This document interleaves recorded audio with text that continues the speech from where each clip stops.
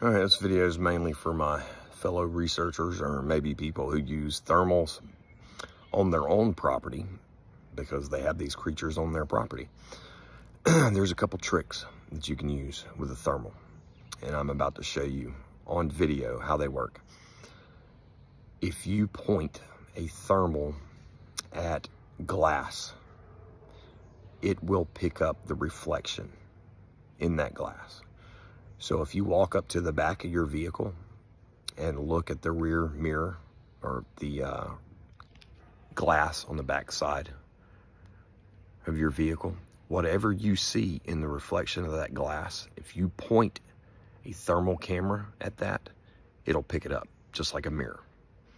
You can sit inside your vehicle and point your thermal at one of your rear view mirrors, as long as it will not see through glass. But if you have the window down, you can point it directly at one of your side view mirrors and see exactly what that side view mirror sees, which is very useful. It opens up a world of possibilities. You can set up your camera very close to your vehicle and just record the reflection in the glass, so it's not pointed out, right? You can sit in your vehicle and watch behind you with the thermal using one of the side view mirrors, which is pretty cool.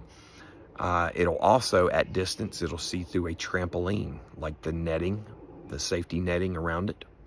I'll show you a video of that. All of y'all probably, most of you already know the plastic thing, the plastic hack, where if you take the thermal and set it super close, like touching plastic, like a plastic bag, or even thin landscaping plastic, it'll see right through that plastic. Now you have to test it out, and it does degrade the quality of what it sees just a little bit, but you can barely even tell, really. It's almost like the plastic's completely invisible. If you use a plastic bag, the cheaper the better.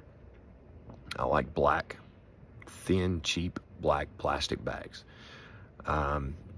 Your tents, you can do the same thing with your tent. That thermal will see through the mosquito webbing or netting that your tent's made out of, like the windows and stuff. You set it really close to that netting, touching it, basically, it'll see right through it. But here's a couple examples. Pay close attention at how the reflection on the windows of a vehicle, it all depends on the angle of the glass itself. The flatter, the better, obviously. You may have to move the thermal around on a tripod and try different angles, but eventually you're going to be able to see directly behind you. Pretty cool stuff.